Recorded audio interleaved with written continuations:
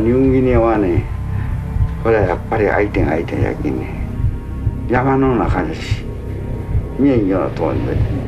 He's now got against him some of the finest and toughest troops in the world, fighting under extremely difficult conditions.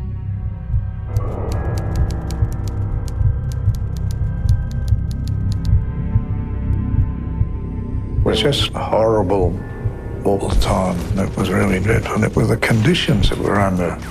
Bullets going everywhere. And why does it hit him and not me?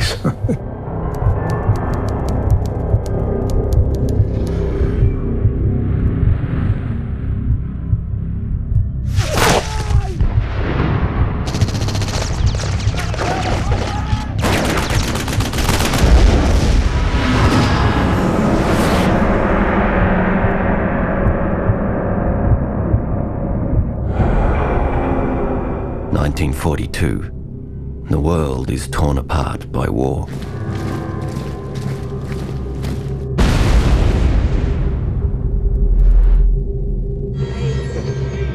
Japan has bombed Pearl Harbor and swept through Southeast Asia.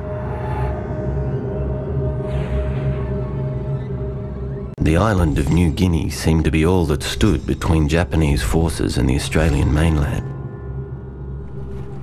With just 2 Australian militia brigades defending it, Port Moresby was considered vulnerable. Mostly used for gang labour, the Australian troops lacked training and had never seen combat. Mockingly referred to as chocos, they were expected to melt like chocolate soldiers once they encountered the more experienced Japanese forces.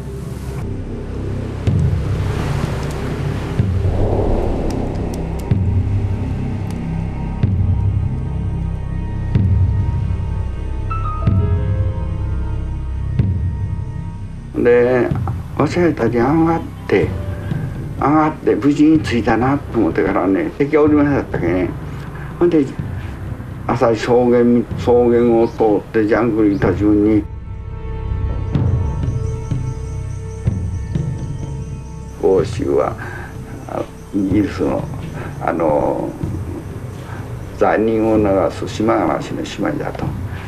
そのじゃけに人間が残忍なけよう気をつけて。Sam was concerned that the other half might run into Japs and not be aware of it. So very foolishly, he just walked back there on his own, and that's when we heard shots. They don't know what happened to Sam, whether they captured him or what happened. They never ever found out. Must have shot him first, because I don't think he'd have been taken prisoner easily. Affectionately known as Uncle Sam, Captain Sam Templeton was a professional and dedicated soldier.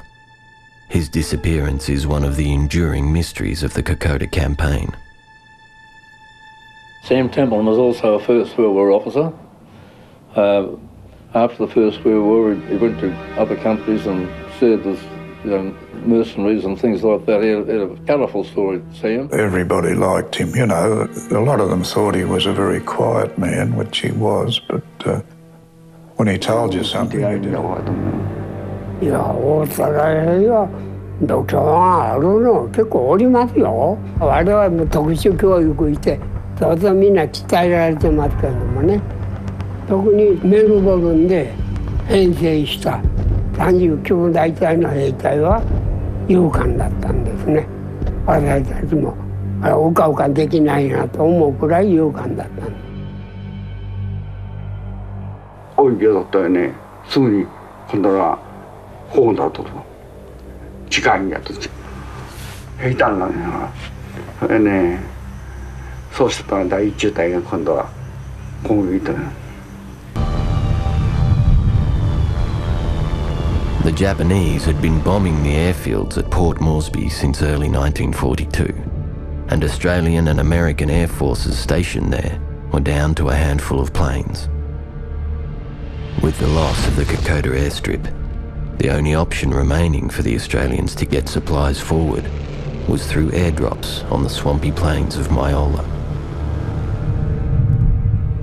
What we did was just pushed the bags of food and ammunition out the door and the ammunition and stuff was wrapped in army blankets to cushion the drop.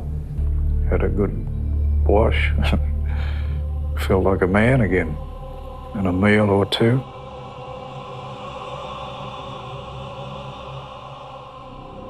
As the 39th Battalion move off the line, Brigadier Potts chooses to make a stand on a hill behind a fogey. Its steep sides formed a natural defence. The battle at Brigade Hill provided some of the most gruelling fighting of the campaign, with heavy casualties on both sides. When we got to a fogey, we took up various positions at Mission Ridge. This is just beyond the fogey.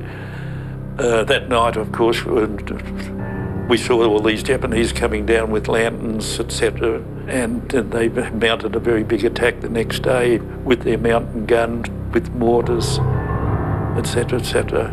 2nd 27th were mauled there, and to a lesser extent the 14th and 16th. They certainly inflicted a lot of casualties in that brief space of time. 第二大隊が迂回作戦ということで、オーストラリア軍の大量遮断です。大量遮断したら山越しに持ってきた砲で撃ちまくる。私たち第5中隊が前。再びね、ああいうような戦争が起こらないようにという平和を願う場でもあるわけですよ。はい。いやもう残念ですよ。本当にね、私どもはもう最後の最後までね、慰霊祭やりたいという気持ちでおったわけです。もう体力がなくなってきた、第一。これからも続けるわけだけれども、その慰霊の形式をですね、靖国忍者中心で準備進めてもらうというお祭りの形式に変えていただこうというふうにしたわけです。はい。で、ご承知のように5対3に慰霊碑を建てて毎年慰霊祭やっていますわね。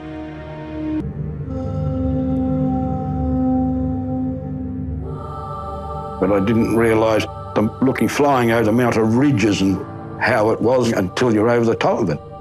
When you're in it, you don't realise what it's like. And that was terrific, seeing that type of things. This really brings up your energy and so forth of what really happened up there. That really upset me more than anything. Beautiful spot, beautiful spot. Couldn't have been better. But that upset me more than going to Ishirara and to Kokoda. But now, it's just, you know, I've done it. It's a thing that I didn't ever think I'd do, but it did.